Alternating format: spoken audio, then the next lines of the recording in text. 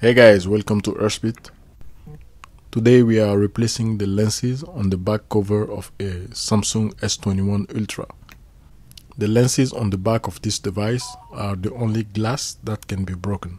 As you can see, if the lens is broken, you will not have access to the full capacity of your camera. The broken glasses will make all your pictures blurry and you won't be able to use your camera like you used to. For the back cover removal, I added a link into the description. You will need to remove the back cover of this device in order to replace the lenses. The danger of having the lenses broken is that they can stop your camera stability, and also in the long run you will have dust and particle of glasses on the sensor of those cameras. Use a metal tool to get rid of the excess broken lens. Check out our teardown video of the Samsung Galaxy S21 Ultra if you want a comprehensive repair guide on this device. Use a sharp tool to go under the double-sided tape and expose the tape when you can use some tweezers to remove the whole broken lens. When you expose the portion of the double-sided tape, removing the rest of the glass is pretty easy. Here I'm doing the same thing on the other lens. Here again, use a sharp blade to go under the glass and lift the glass upward. If you do it correctly, you should be able to lift the whole broken pieces of glass attached to the tape.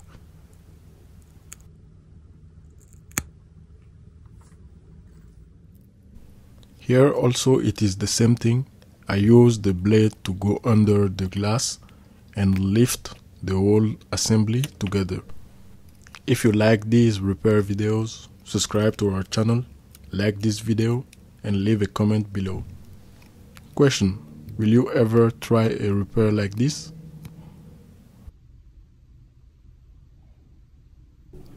Removing the broken lens on the smaller camera hole is not difficult.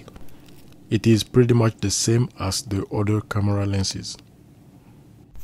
When you remove all the broken lenses, use something to get rid of the dust and the particle of glasses. This is the kit that I'm going to use to replace the broken lenses. So this is for the three main cameras. This kit comes with the lenses and the double-sided tape that you need. Be careful while removing the double-sided tape because they give you only the exact number of tape that you need. If you mess it up, there is no replacement if you're going to use everything that they gave you. Remove the other side of the tape and start preparing the lens for installation. You need to install the camera lens with the white dot facing inside and the yellow dot facing you. After installation, apply some light pressure for the tape to stick to the lens, and after remove the yellow dot.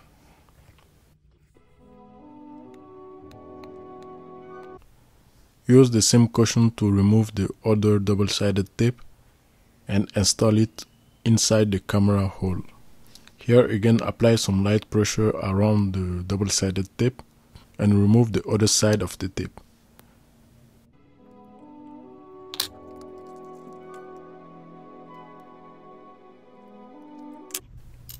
It is time to install the second lens. Here again, the yellow dot should be facing you. Apply some light pressure for the lens to stick to the back cover. So I had some trouble with the third double-sided tape. I used my blade to remove it. It was the only way to safely remove the double-sided tape because there is none as a replacement. After you successfully removed it, install the double-sided tape inside the lens hole. Apply some light pressure on the double-sided tape and start installing the third lens. When you finish installing the lenses, remove all the yellow dots. You can remove the yellow dot like I did using a blade, or you can use your fingers. Since the smaller lens is smaller, you need to be more careful because there is a risk to damage the double-sided tape or even lose both of them. If it gets difficult to lift the double-sided tape with your hands, use a blade to safely lift it. Apply the same principle. Install the double-sided tape, apply some light pressure, then start installing the lens. Again here, the yellow dot should face you. So right now we have replaced all the lenses, but the job is not done yet. Samsung made a big move by going plastic and aluminum on the back of this device. I can say 80% of the back cover of this device is made out of plastic and the camera bump is made out of aluminum. The benefits of using aluminum and plastic is that they cannot be broken easily. So if it was a glass back cover, you will go to the repair shop very often, like we did on the S20 and the S20 Plus. This change of design is very good, but the way they implemented the camera bump and the other side of the back cover is not very good for water resistance. After you added the double-sided tape that you need on the back of the back cover, apply some pressure around to make sure that the glue or the tape stick firmly to the back cover. The lenses are not really expensive, and the difference in price between the lenses and a new back cover is around $10.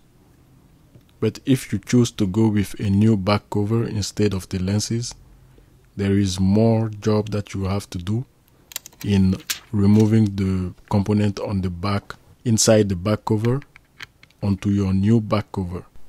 If you choose to replace only the back cover, you need to purchase a double-sided tape that you're going to use in order to reseal the back of the device. After you finish applying pressure on the double-sided tape, remove the protective film and start aligning the back cover with the frame of the device. With this huge camera bump, it is a little bit difficult to align perfectly the back cover, so you need to be very careful and make sure that the back cover is perfectly aligned with the frame of the device. If you miss this step, the water resistance on this device will decrease.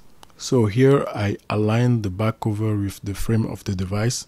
I took my time to do it, and then when I'm sure that the back cover is perfectly aligned, especially the camera bump, I start to apply some pressure around the back of the device.